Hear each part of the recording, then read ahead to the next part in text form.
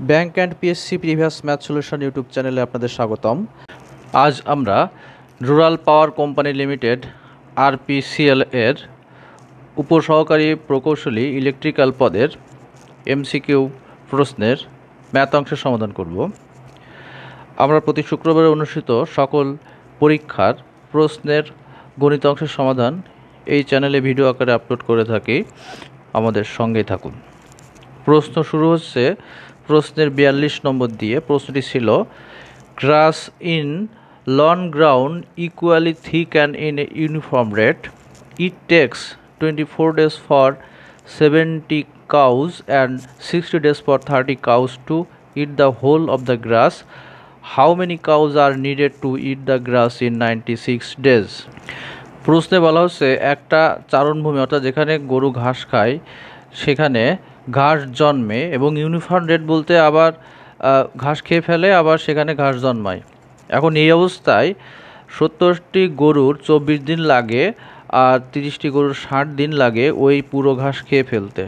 প্রশ্নে বলা হয়েছে যে 96 দিনে যদি গরুতে ঘাস খায় তাহলে কত দিনে কয়টা গরু এই 96 দিনের ঘাসটি শেষ করতে পারবে। তো আমরা ধরি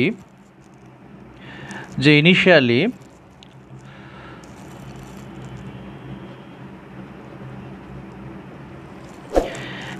এক্স গ্রাস প্রেজেন্ট দেয়ার, অর্থাৎ সেখানে এক্স পরিমাণ ঘাস ছিল প্রাথমিকভাবে এবং ইনক্রিজ বাই,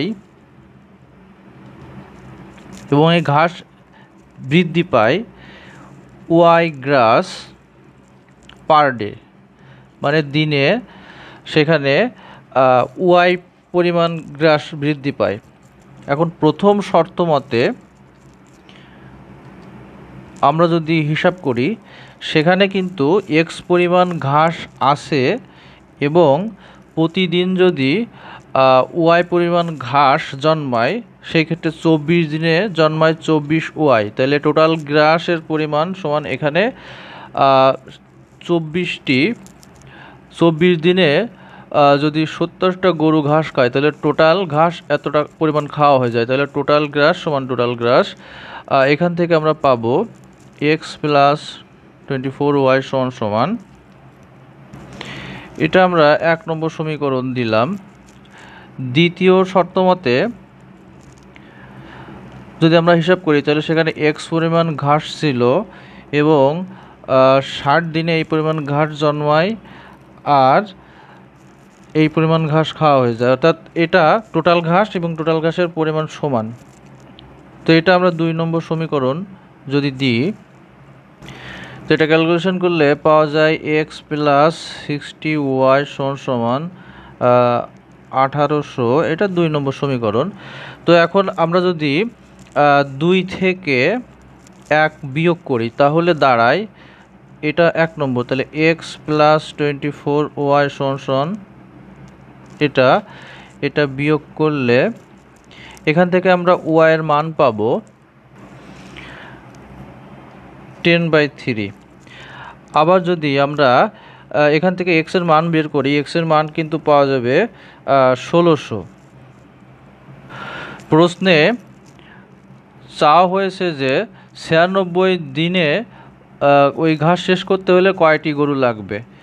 তো আমরা যদি আগের সমীকরণের মতো সাজাই সেখানে এক্স পরিমাণ ঘাস ছিল 96 দিনে সে এত পরিমাণ ঘাস খাবে, আর 96 গুণ আমাদের নাম্বার অফ কাউজের সংখ্যা যদি n ধরি তো এখানে আমরা এবার এক্স এর মান বসাবো 1600 প্লাস 96 ইন্টু ওয়াই সমান 10/3 সমান 96 ইন্টু n।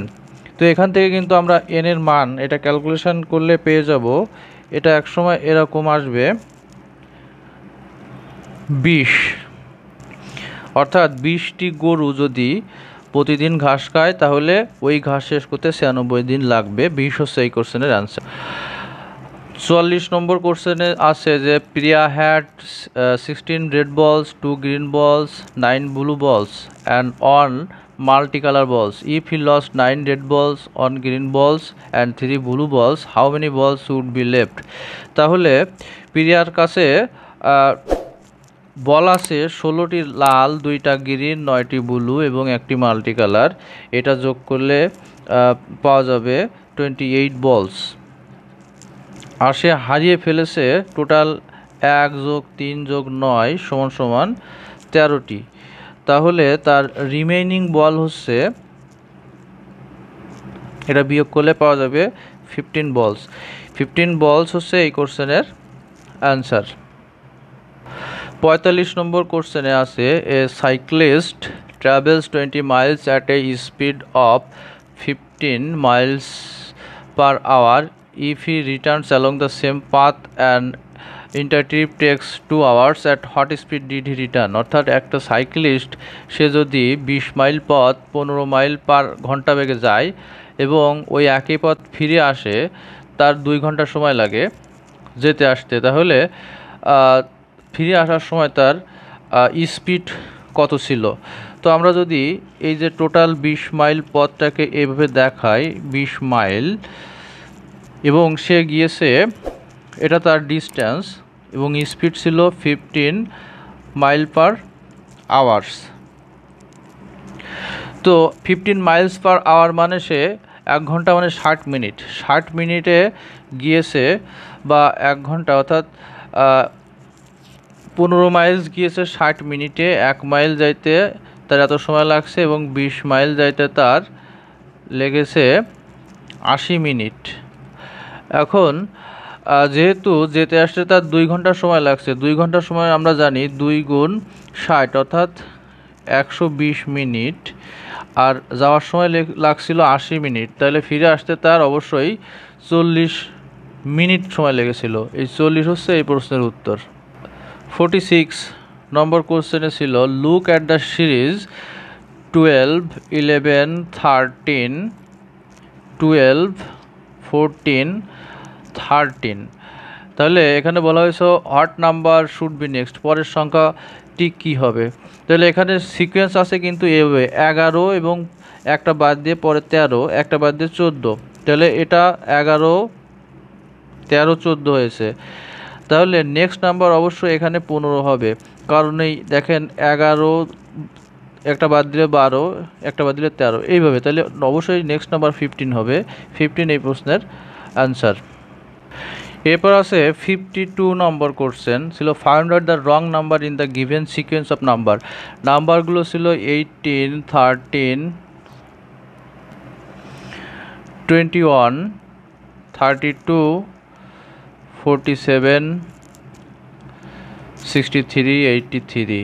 তো আমরা যদি দেখি 13 দ্বিতীয় এবং প্রথম সংখ্যার পার্থক্য 5, তারপর তৃতীয় এবং দ্বিতীয় সংখ্যার পার্থক্য এখানে 8, তাহলে অবশ্যই এখানে 3 করে বৃদ্ধি পেয়েছে, তাহলে 11 হয় এই দুইটার পার্থক্য। তাহলে 11-এর সাথে 21 যোগ করলে 32 হয়, তাহলে অবশ্যই এই দুইটার পার্থক্য হওয়ার কথা, যেহেতু 3 করে বৃদ্ধি পেয়েছে 13 হওয়ার কথা,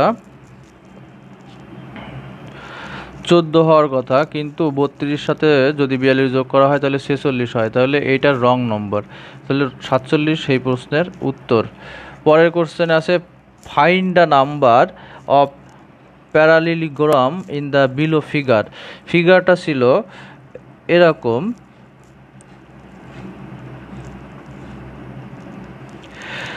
তো এইগুলো কিন্তু পরীক্ষার হলে হিসাব করা অনেক সময় সাপেক্ষ ব্যাপার, এই জন্য আপনাদের এটা অবশ্যই মনে রাখতে হবে যে এখানে টোটাল মিলে থাকবে 18টি প্যারালিগ্রাম, অর্থাৎ 18 হচ্ছে এই প্রশ্নের উত্তর। 58 নম্বর কোশ্চেনে ছিল a farmer travelled distance of 61 kilometre in 9 hours, he travels partly on foot at the rate of 4 kilometers per hour and partly on bicycle at 9 kilometers per hour. What is the distance that he traveled on foot? অর্থাৎ একজন কৃষক তিনি 61 kilometre পথ 9 ঘন্টায় অতিক্রম করেছেন। সে পায়ে হেঁটে যে পথ অতিক্রম করেছিলেন তার গতি ছিল 4 কিলোমিটার পার আওয়ার, এবং বাইসাইকেলে যেটা অতিক্রম করেছিলেন সেটা ছিল 9 কিলোমিটার পার আওয়ার। তাহলে কী পরিমাণ পথ তিনি পায়ে হেঁটে অতিক্রম করেছিলেন। যেহেতু পায়ে হেঁটে যাওয়ার পরিমাণ বের করতে বলছে, তা আমরা লিখতে পারি time taken on foot x আর তিনি বাইসাইকেলে অতিক্রম করেছিলেন আমরা ধরি ওয়াই। তাহলে আমরা প্রথম শর্ত মতে লিখতে পারি যে তিনি যেহেতু মোট 9 ঘন্টায় ওই পথ অতিক্রম করেছিলেন, তাহলে এক্স প্লাস ওয়াই সমান 9। আমরা জানি ডিস্ট্যান্স সমান স্পিড বাই টাইম। তিনি 4 কিলোমিটার পার ঘন্টা বেগে পায়ে হেঁটে গিয়েছিলেন, সেই ক্ষেত্রে 4 ইন্টু এক্স এই পথ তিনি পায়ে হেঁটে গিয়েছেন, এবং 9 ইন্টু ওয়াই এই পথ তিনি গিয়েছেন বাইসাইকেলে করে, এবং টোটাল পথ ছিল 60 অন। তাহলে এটা 1 নম্বর, এবং এটা যদি 2 নম্বর সমীকরণ ধরা হয়, এবং 1 নম্বর সমীকরণকে আমরা 4 দিয়ে গুণ করে যদি 2 থেকে বিয়োগ করি, তাহলে আসে এখানে 4x থেকে এখানে এক্স প্লাস ওয়াই সমান 9কে 4 দিয়ে গুণ করলে 4x প্লাস 4y সমান 36। এখান থেকে কিন্তু আমরা ওয়াই এর মান পেয়ে যাব। ওয়াই এর মান পাওয়া যাবে এখানে 5। তাহলে এক্স প্লাস ওয়াই সমান 9 হলে এক্স এর মান পাওয়া যাবে 9 মাইনাস 5 সমান 4। তাহলে তিনি যে এখানে বের করতে বলছে, কিন্তু পায়ে হেঁটে গিয়েছিলেন কত পথ, এই 4x পথ। তাহলে 4x মানে 4 ইন্টু 4 সমান 16 কিলোমিটার। 16 কিলোমিটার পথ তিনি পায়ে হেঁটে গিয়েছিলেন। এটাই এই প্রশ্নের উত্তর। 59 নম্বর প্রশ্ন আছে, works twice as fast as B if B can complete works 12 days independently and the number of days in which A and B can together finish the work। এখানে কিন্তু এফিসিয়েন্সির অঙ্ক, অর্থাৎ এ এর কাজের দক্ষতা বি এর দ্বিগুণ। তাহলে আমরা এখানে এফিসিয়েন্সি বা দক্ষতা বলতে পারি, এবং তাদের অনুপাত, দক্ষতার অনুপাত এফিসিয়েন্সি অফ এ, অর্থাৎ এখানে এফিসিয়েন্সি টু এর দক্ষতা বেশি। তাহলে এই ক্ষেত্রে কিন্তু তাদের টাইমের অনুপাত উল্টে যায় 1:2, অর্থাৎ যার দক্ষতা বেশি তার টাইম কম লাগে। এর যদি দ্বিগুণ কাজ করতে পারে তার টাইম 1 ঘন্টায় শেষ হয়ে যাবে। সেই ক্ষেত্রে কিন্তু আমরা A/B-কে এর একদিনের কাজ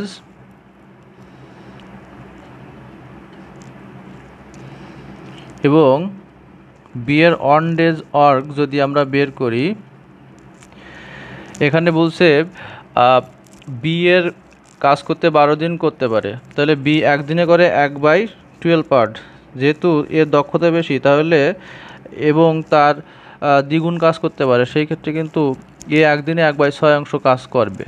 তাহলে তারা যদি দুইজনে কাজ করে তাহলে এ প্লাস বি কাজটি করতে পারবে এখানে 12, অর্থাৎ এখানে 2 + 1 = 3/4 3/12 = 1/4 পার্ট তারা একদিনে কাজ করে। যদি উল্টে যায় যে 1/4 পার্ট কাজ করতে তাদের 1 দিন লাগে এবং 1 পার্ট কাজ করতে তাদের 4 দিন সময় লাগবে। এই 4 দিন হচ্ছে এই প্রশ্নের উত্তর।